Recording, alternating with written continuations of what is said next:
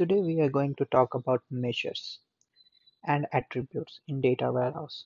So for measures, we will see what is a measure, what are grains, types of measures which are additive, non-additive and semi-additive, and we'll talk about facts.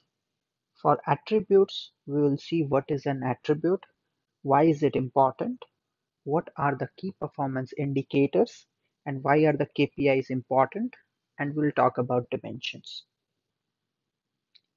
So now, what is a measure? In definition, measure is basically a quantitative property of data warehouse which helps us with calculations. Okay. Now, when we talk about calculations are majorly aggregations. Aggregations as in sum, average. So measures generally help us to measure the complete performance of a company. So those are the quantitative part of the data warehouse. Now, basically, a measure should have a logical meaning after aggregation. Measures, if you understand, these are basically numbers. So consider you are using room number. Okay. Now suppose there is room number 102, 301. Okay. So these are numbers, but that does not mean if you add this two number and it becomes 403 and this implies something. Okay. So this does not have a logical meaning. So we cannot aggregate these two numbers. So these are not measures. These are not measures. So this is how you identify what can be measured and what is not. It should have a logical meaning, and it is very important because sometimes people just understand that if it is a number, then it should be measured. No, that is not correct. Every number does not give you a logical meaning after aggregation. That is important about measure. There are basically three type of measures in data warehouse. So we'll talk about all of them. Three types. Okay, so the first one is additive. The second one is semi-additive.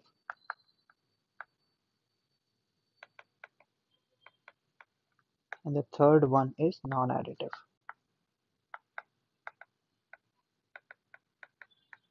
We'll take examples for all of them. So what we'll do is we'll have one fact for inventory. This is our inventory fact. We'll discuss about facts and dimensions in the later courses with example. Just take it example. Okay, so we have a date, we have product, okay, we can have store. These are few of the dimensions. Okay, now suppose we have measures called total sales. Okay, suppose balance of the products that are left, and we can have one thing called profit margin. Okay, we'll take one by one. So now, to understand this, what is total sales? So we'll take first example, the total sales.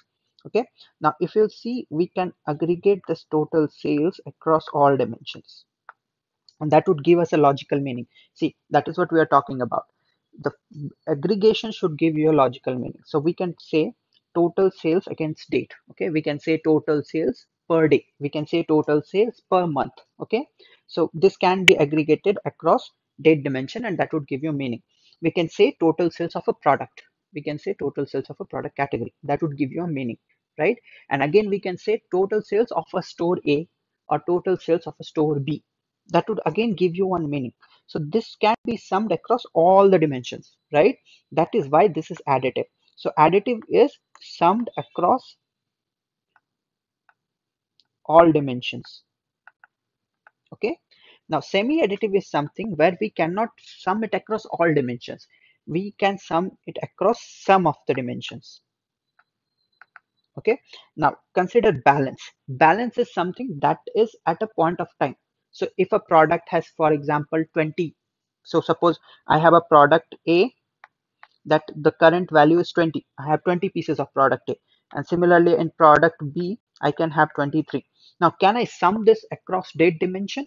No.